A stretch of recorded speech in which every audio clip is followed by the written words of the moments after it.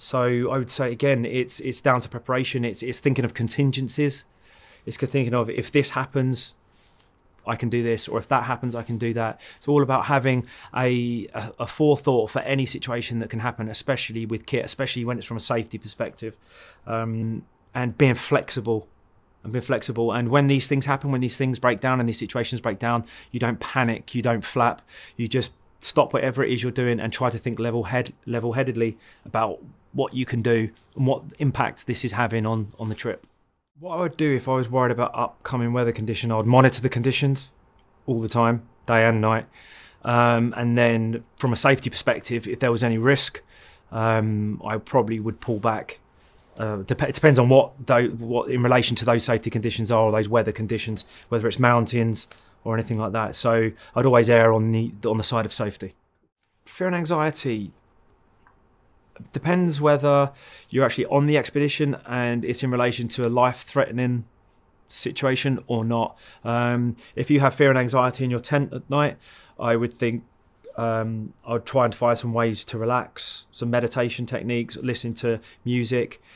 If you're doing some physical activity like you're climbing or canoeing or sailing or something along those lines, fear and anxiety might be related to dangers that are involved in that sort of present environment. So it would be all about trying to mitigate the risks of what you're doing, making sure you know your navigation, safety procedures and all that kind of thing. So it's probably two sides to it. But I think with good preparation, you can reduce the risk of fear and anxiety because you know what needs to be done in case something happens.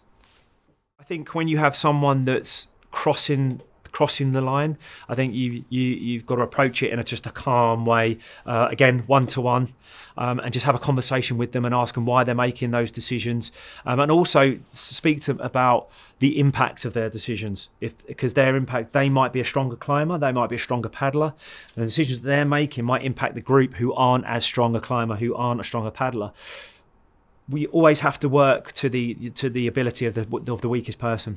Now, if that fragments and people are going off doing their own things and climbing a different route when you're supposed to be going up this route because it's the safest, it might be the longest, and that one might be the shortest. Okay, that's not a good thing. You can't maintain that sort of like security within the group and that safety of the group.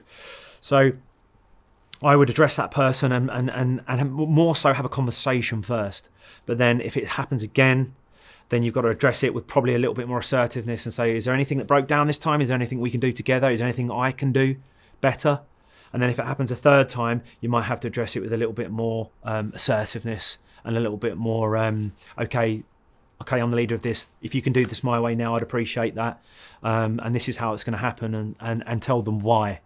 The why is the most important thing. If you tell someone to do something, they need to know why, because there's usually a fundamental reason for it, which is generally safety. I think being flexible and letting go of control is important. That control can lead you, maybe that stubbornness will get you so far. It might get you up a mountain and stuff like that, but that stubbornness or that control might hinder your decision-making ability, I believe. So you've got to stay flexible to the environment, the conditions, the terrain, the situation, the people, the personalities, my position within all that. I think it's just being flexible and open and responsive to whatever's happening around you, and then trying to deal with whatever changes with a clear head as possible. Sometimes it might mean you've got to act quick, but majority of the time, you can and you do have time to stop and think about what the best thing to do is, and then you can act on that. Again, preparation. If you've come to a situation where you've consumed more water than you thought you were going to, I would say that at that point, start looking on the map for water sources if you can, and then that starts from then moving into the process of, is this water safe to drink? Is it flowing? Is it stagnant? You have to then look upstream to see if there's any dead animals or anything like that that can contaminate the water. But I would say ration the water if it's getting to a point, and then set a procedure or a plan in place to find a water source, and don't push on too far ahead with that. If the water is a limit, make the water source a priority. I thought people would be okay, or I saw they had done X, Y, Z, and I assumed that they would be okay. So I think choosing a team is one of the most fundamental parts to any expedition that you do with people that you don't know. So I think choosing a team and choosing teammates is something to spend time doing, and don't rush it. Making sure you get recommendations and get to know the person before you come on the trip, if at all possible. Difficult for me when I did a trip when I had a photographer from Brooklyn and 2 people from Montreal. So I only had Skype conversations with these people. So yeah, I'd say get to know your team. Make sure you're clear with the goals, their values, what's important to them, what's not important to them, their skill sets, what do they feel they can bring to the expedition, what do they want out of the trip. That's so important. Can they do any post-expedition writing, photography, talking about it, to sort of help share the story. But I think that the human relationships on expeditions are the most important aspect, because when they break down, the expedition breaks down. So if you focus on that at the beginning, and you get that right, I think you're on to a winner. It can, especially if you're going away for quite a few days or months, and you haven't got comms with family or loved ones, girlfriends, boyfriends, whatever. It can be a real hardship. And those first few weeks, that kind of separation anxiety of being away from family is quite hard to deal with. But at the same time, you learn to value your family and value the access that you have to your family. So each week or whatever, or day that goes by, when you then get to speak to them, it makes that all more enjoyable. And it's something that we kind of take for granted in the modern world, which is that kind of abundance of access that we have to our family members and people, and we usually take it for granted. But when you're on a trip, depending on the nature of the trip or the danger aspect involved with the trip, it can put everything into perspective. So I always usually really enjoy it when I'm away and I get the chance to speak to them. If you was going into a place where language is a huge issue, I would probably do some prior practice into language, or a specific language of that region. Sometimes it's dialect, so it's so difficult if you're traveling long distance, there's a mass change in dialect. But language differences, I would, and I have done, written stuff down in a notepad, sort of basic sentences, basic languages, basic sentences and passages. And also I've once in Indonesia, I wrote down a sentence. I translated a sentence and a passage, like a paragraph, of why I was doing the expedition and why I was so happy to be there. So when you said that to people, you're kind of crossing that sort of cultural boundary. You might not be able to say anything other than that, other than a smile and a handshake, but they kind of know why you're there, and they know you're coming from a good place. And a lot of the time when you go into places where there is a mass language boundary, normally a smile and a handshake is important. If you have a translator with you, that's brilliant. But 9 times out of 10, you're not going to have a translator with you at all. So I think, respectfully, if you go to a country where there is language issues, learning some local language before you go, hello, goodbye, how are you, is a respectful thing to do. I think it's keeping things simple. Small happy items for me, it would be a book or chocolate, mostly chocolate.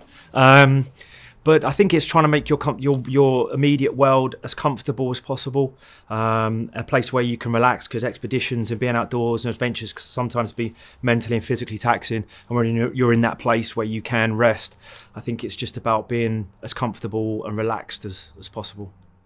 When people can't talk and then they're talking behind your back or stuff like that, or anything along those lines, that's really corrosive. So there has to be a framework for people to be able to communicate. Communication on expeditions, well, basically life is the thread of everything that happens. Communication. You have bad communication, things fall apart. So I think if you're on an expedition, you're part of or leading an expedition, everybody has to communicate. And if you're in that framework of communication, someone can come to me and say, Ian, I've got a problem with this, or I've got a problem with that, or I've got a problem with you. I've got a problem with your decision making, and I can do the same with them. It's when those boundaries aren't set, and roles aren't set, where people step into new roles and they start doing things they shouldn't be, not necessarily shouldn't be doing, but they feel they should be doing them. And then that's when all the wires get crossed and problems happen. Yeah, I think probably the turning point with regards to dealing with failure is not putting too much pressure on yourself. Trying to do things to impress people or trying to do things for external means. Everything should be an internal enjoyment or passion. And failure is just feedback. That's all failure is. Failure is feedback to saying something's not really working here, or something you've done hasn't been planned properly. But failure isn't something that you should take to heart. Failure is just part of the process. On some of my trips, because I lead trips for people at the moment, one of the things I say to people is a secret weapon is earplugs. Because foam earplugs are a godsend. If it's really windy or it's raining, the sound on a tent can be deafening. So putting in earplugs or foam earplugs is a great way to go forward. But at the same time, you're in nature, so why would you want to be blocking out the sound of nature, which could be owls, it could be animals and wildlife and things like that. So there's a flux between the two. But earplugs, foam earplugs, secret weapon. Knowledge of the region that you're going to, knowledge of what you can and can't forage, what plants are okay to touch or to consume. Again, it comes down to, if you're going on an adventure or an expedition, understanding the region that you're going to, the flora and fauna, the geology, where things grow, where they don't grow, whether they grow at high terrain or low terrain.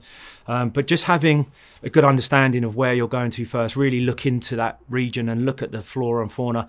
And if there's any point where you realise or you understand that you're not sure about something you can and can't take, or something you can and can't touch, it's best not to do it at all.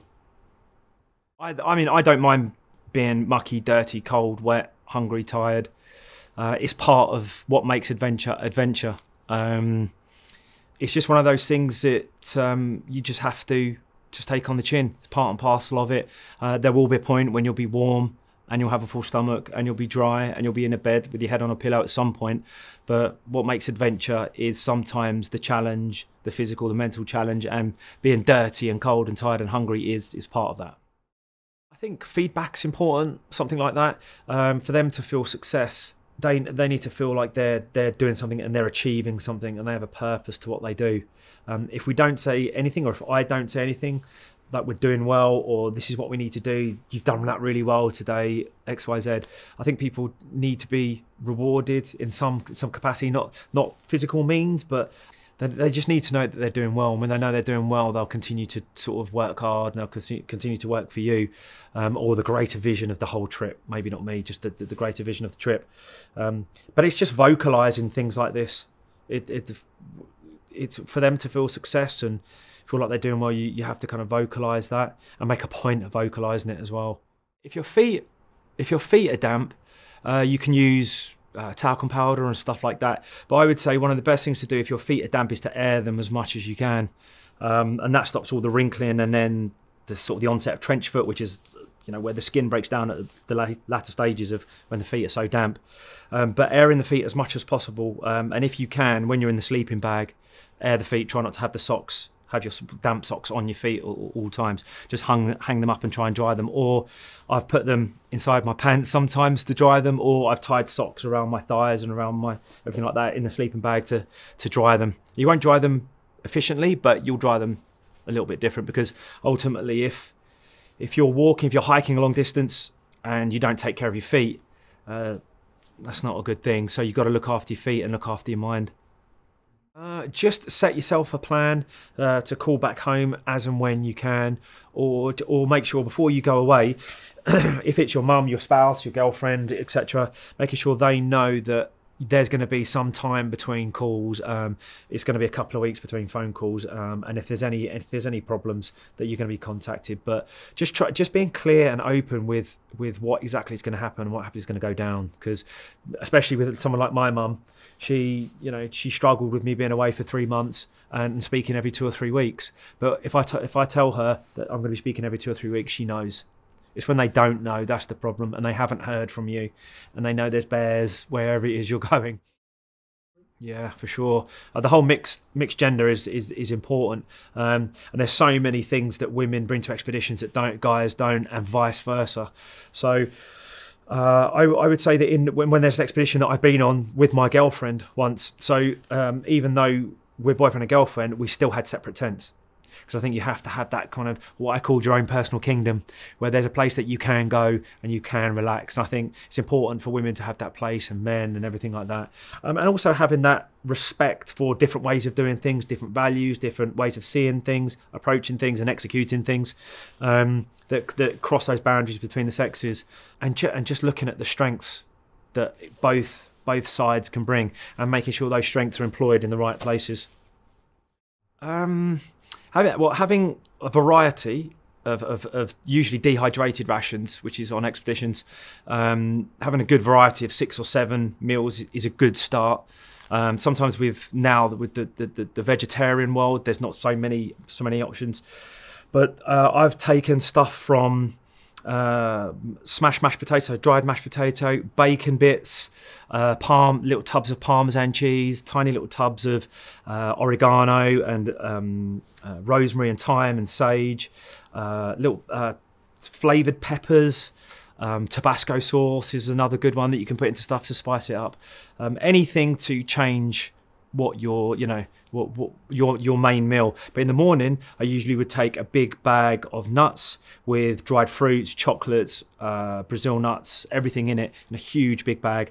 And if I had a breakfast that was comprised of porridge and muesli or something like that, take a big handful of the nuts, put them in, and then rehydrate that or put water in that. And I think when it comes to meals, it is all about it's grazing rather than big heavy meals, just grazing throughout the journey, so your energy stays topped up, and you stay motivated.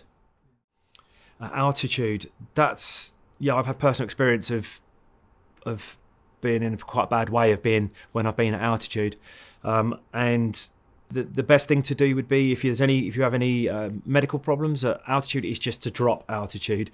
It's as simple as that. And then before you'd have gone on that trip, you would have known the signs and symptoms, or it would be good to know the signs and symptoms of altitude sickness, the vast array of symptoms. So if you're getting any of those symptoms or you're concerned, it's just to drop altitude and hydrate as much as possible. I think giving that ownership and sense of control to someone is empowering them. And at the beginning of a trip, you want to make sure that they know what the goal is of the expedition, what I would like to get out of it, what the main the vision for it is, and then what they would like to get out of it. I think it's very important that if they're investing so much time, money, commitment, love, all sorts of stuff into such a huge trip, they're going to want to get something out of it. And a lot of the time it's adventure and things like that, but sometimes, like some of the experiences that I've had, there's other needs that they want met, and when they don't, things fall apart. So I think it's just getting clear on those needs and doing your best to meet them. Yeah, I think you have to do it with some humility. I think you have to firstly take responsible for you actually being the one to make that tough decision, and then make sure you transpose that decision down to the group. Everyone knows that this is a tough decision to make. This is why I'm making this decision. This is how it could effectively potentially affect the group, and also asking feedback on that decision. Asking, is there anywhere I can improve that decision that I'm making? Is there any better methodologies to making this decision? Am I making the right decision? You never know, it might not be. You might be making out of an emotional response to something. So I think it's you making the decision, but including everyone in that decision. Managing personalities and teammates over a long time requires patience. It requires flexibility. Requires communication, personal space, allowing personal space, receiving personal space, listening a lot of the time. And just making sure that both of you or those people stay motivated, and they're getting what they want out of the expedition or the journey. I think it's important that you can, if you're just a bit part in a larger sort of structure and a bit larger machine, people within the team can probably lose sight a little bit and lose a little bit of motivation. It's keeping people just empowered and keeping people included, having a role, having an importance and a purpose in everything. The minute they do that, their mind will go, motivation will go, and you'll lose them, and then you'll be pulling them back. So I think it's just, again, down to communication, keeping that thread between every team member, but not having that thread too tight, letting that thread go sometimes. But when you need to, just pulling them in a bit, and communication is vital. I think I would try to stop and think realistically about why you're there. Are you there to achieve this 100, 200, 1,000 mile walk or hike or canoe or whatever? Think about the goal. Are you really attached to the goal? Can you sort of still get the same enjoyment and pleasure out of the expedition by not completing that goal? And if you wasn't going to complete it, I think coming to terms with the fact that you're not going to complete it is important.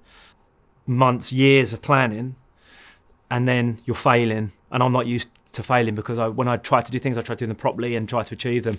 And failure is sometimes the hardest thing to deal with. But once you've got a grasp of that, and once you accept that not everything always works out, you kind of project yourself into the present moment, and then you just appreciate being exactly where you are in that moment, and you feel lucky to be what you're doing.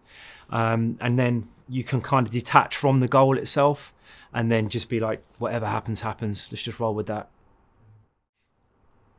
By constantly asking myself, is this the right thing to do? Is this the safe thing to do?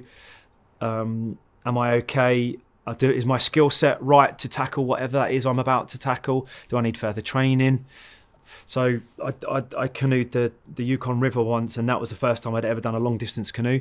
And I trained specifically for canoeing prior to that expedition. So I did everything that would facilitate shoulders, chest, back, to facilitate the motion of canoeing. So I would say, if you're planning to do a certain type of trip, just think about the trip that you're doing and prepare in good time for that trip, and understand potentially the injuries that could come from a trip that you're doing, and then have something in your mind about, if that kind of injury happens, what am I going to do? Whether it's torn muscles, torn ligaments, broken legs, or anything like that in relation to your sort of specific niche of that trip. Just have an understanding of what you need to do to prepare, and also if something goes wrong, what you can do to sort of counteract that. I would probably say, if you're in that kind of a situation, you'd be channeled into navigation. So if you're in a whiteout, or if you're in a place where you can't see the horizon, you're doing something maybe over a longer distance. So navigation at that moment in time would probably be paramount. And what I'd probably do is break whatever it is I'm doing down into small sort of achievable steps. Just say, right, okay, making sure we get here within the next half an hour.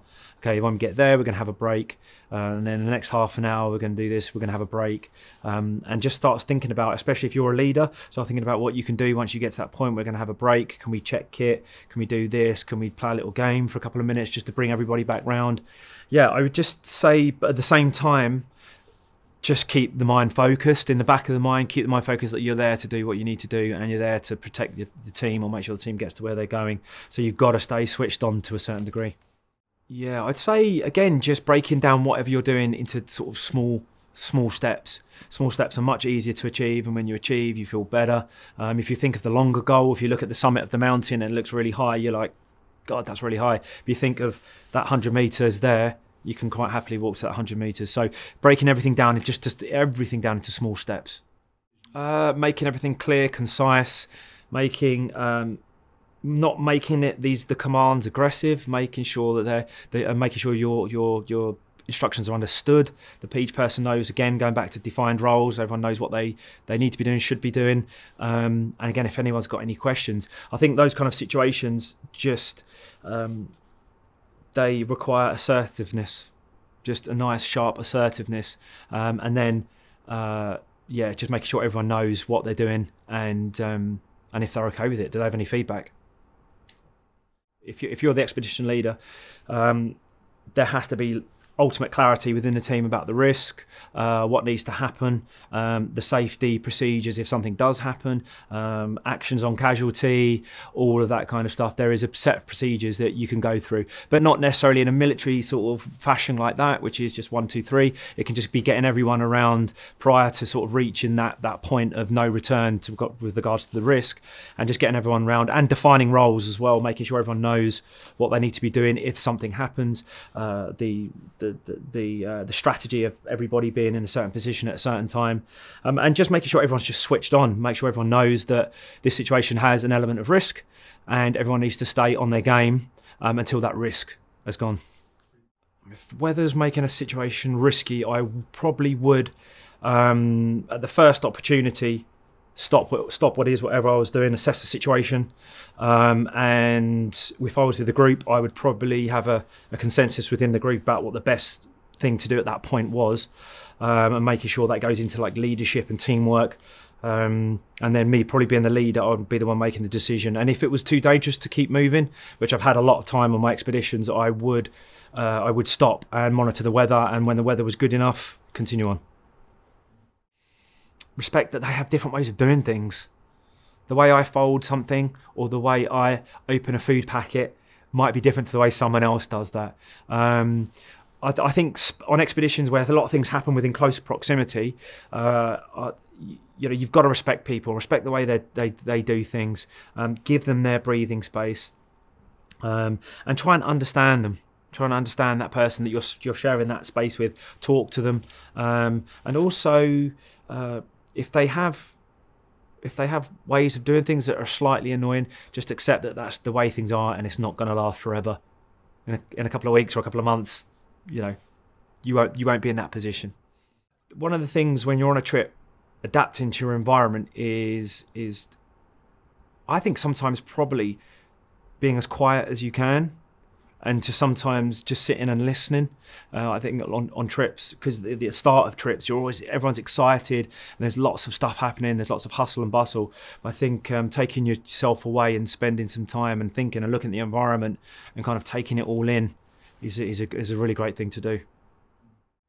Yeah, I mean, when I was in Alaska once, I missed Father's Day, Mother's Day, birthdays, and stuff like that, and that's really quite hard. But what I did was I made a point of calling home on the sat phone or finding a way to contact my family on those days.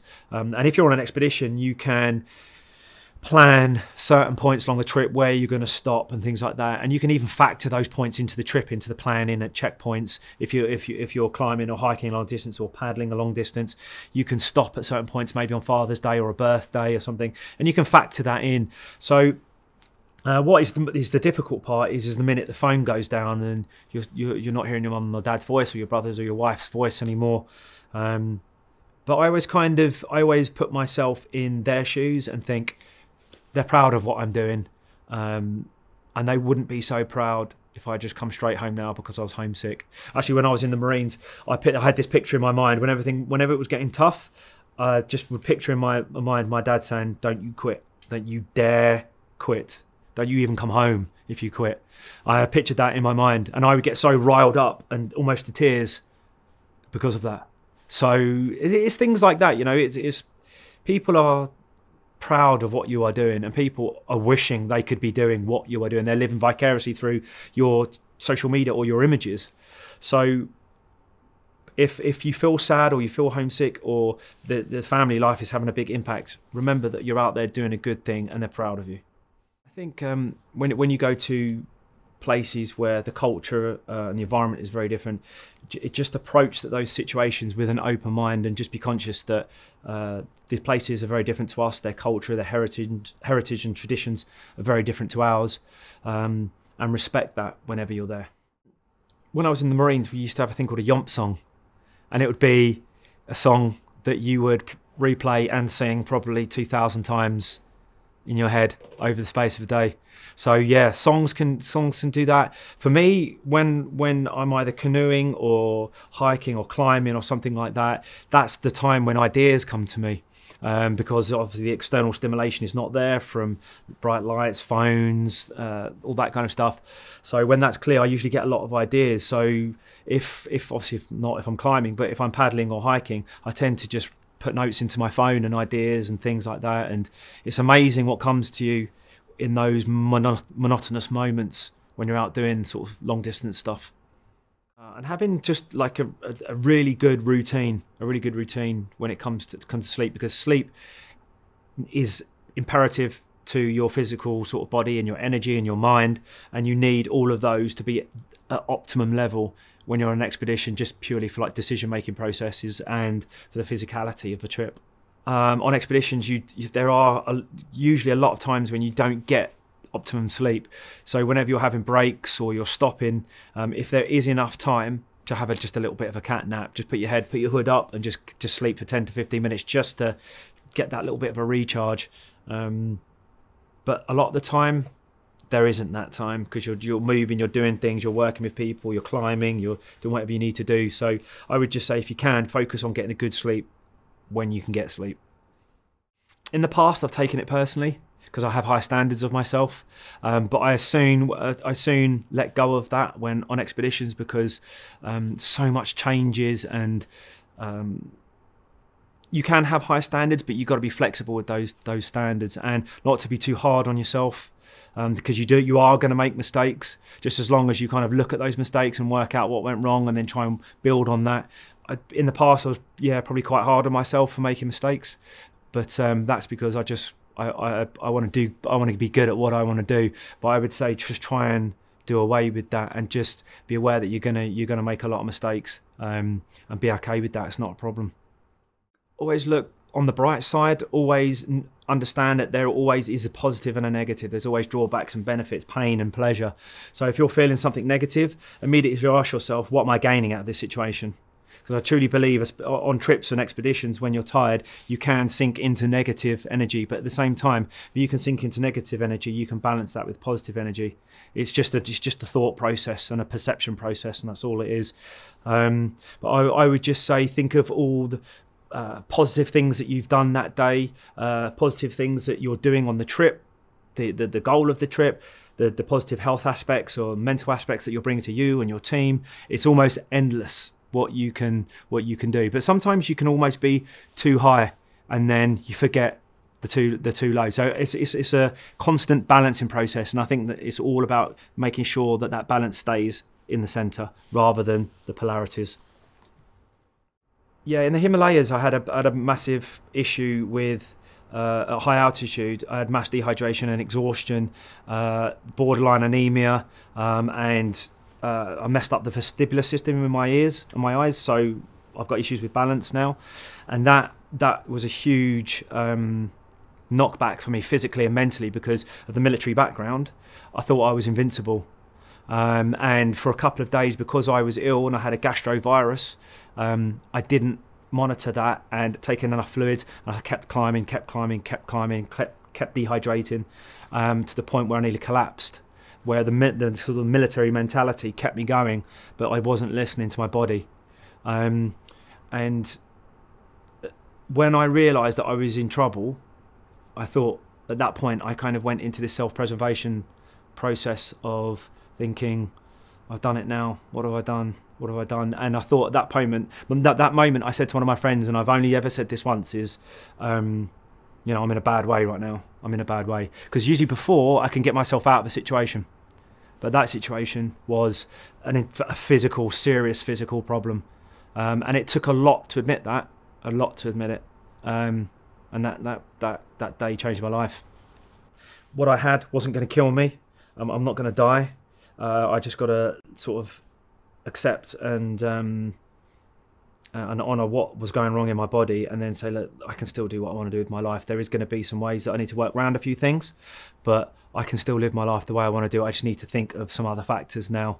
But it was a huge knock on my confidence, because I'd climb mountains, run marathons, and now I don't have as much energy as I did before that, because it hit my energy system, just ripped it to pieces. So it's kind of... It was an awakening, really. It was an awakening, and it was just one of those things where you have to kind of look yourself in the mirror and say, look, you're not the machine anymore. You're getting older. Your body not as strong as it was when you were 22, when you're running marathons all the time. But at the same time, I'm a great believer in having these situations, these negative situations, and then always pulling the positive out of them. So saying, right, okay, what's the benefit of all of these things? Well, the benefit was I couldn't climb mountains for a year. But what I did do is I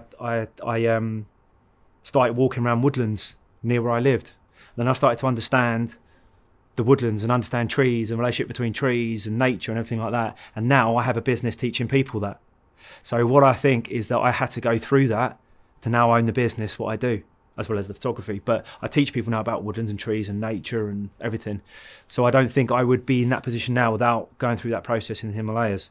So I now look at that situation and say thank you, rather than look at it with a negative charge.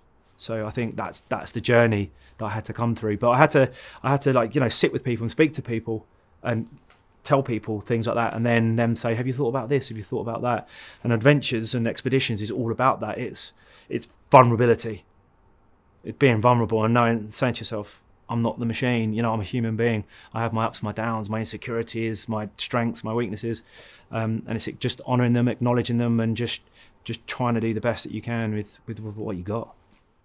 The culmination or the finishing of an expedition is an interesting one, because this expedition that you've been doing and planning for years is now a mile away, 2 miles away, 1 day away, and leading up to that point, there's years of preparation, and then there's day after day after day after day of checkpoints, mileage points, resupplies and stuff like that that get you closer to your goal.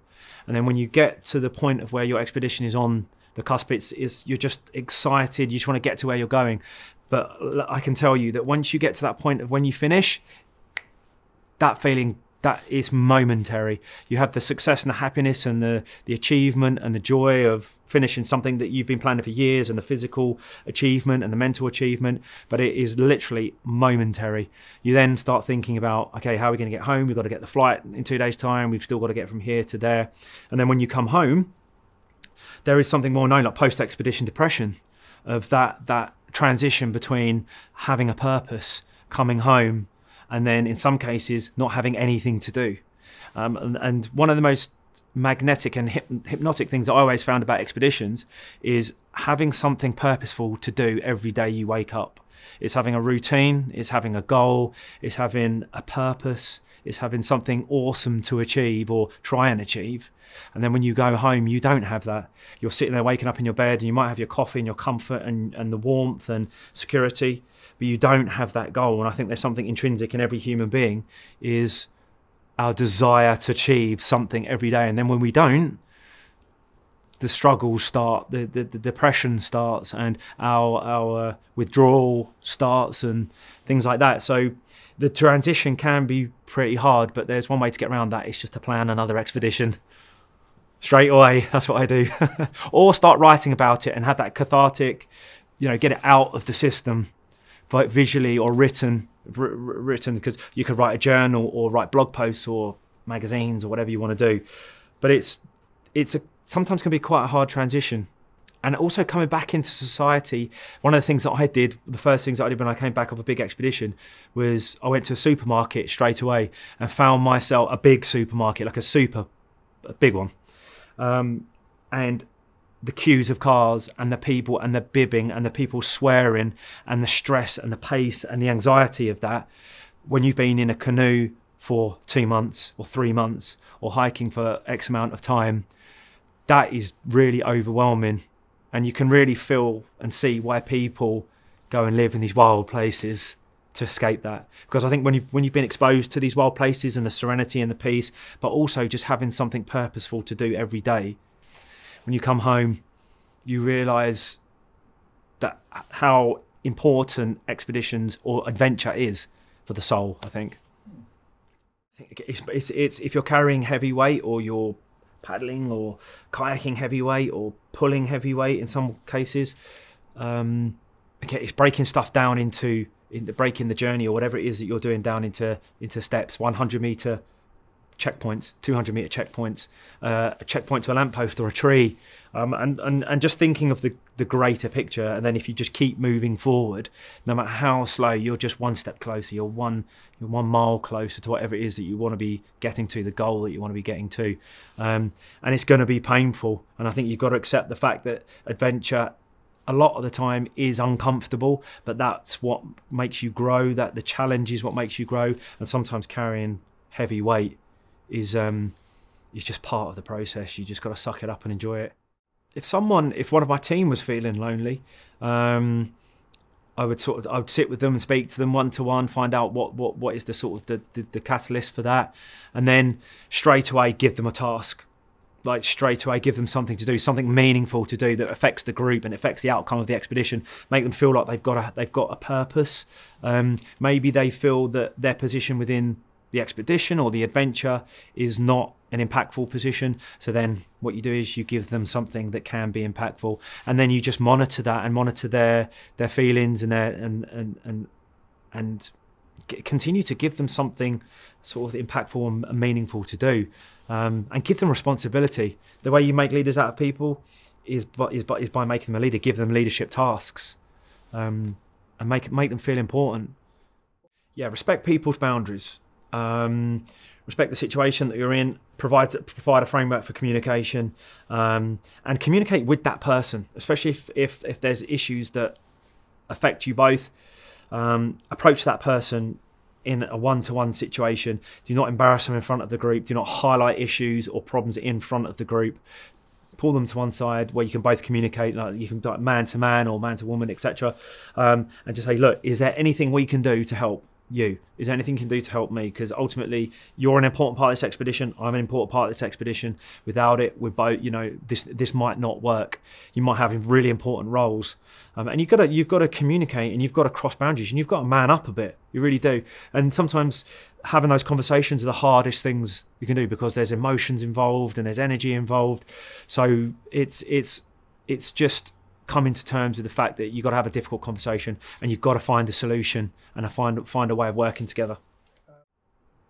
I would wait for the right time, and then just approach them and pull them to one side and just ask them if they're okay. And I think the most important thing would be just to listen, just ask them a question and listen, and not really try to be effectively a problem solver. I think that kind of comes a lot where on expeditions you try to solve a lot of problems, and a lot of the time sometimes you just need to listen.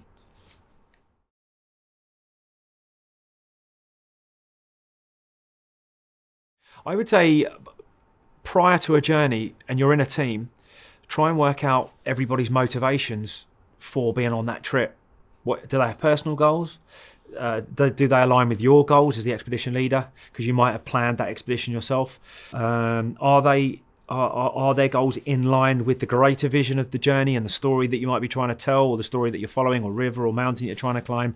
I have been on some expeditions where I found out a later part of the expedition that people were more focused on social media notoriety than generally the goal of the expedition, and they need to remove themselves from the expedition because there wasn't enough pictures being taken of them, and they weren't being tagged in pictures and stuff like that. So I think that was my failing for the start of the trip, for not understanding his goals for the trip.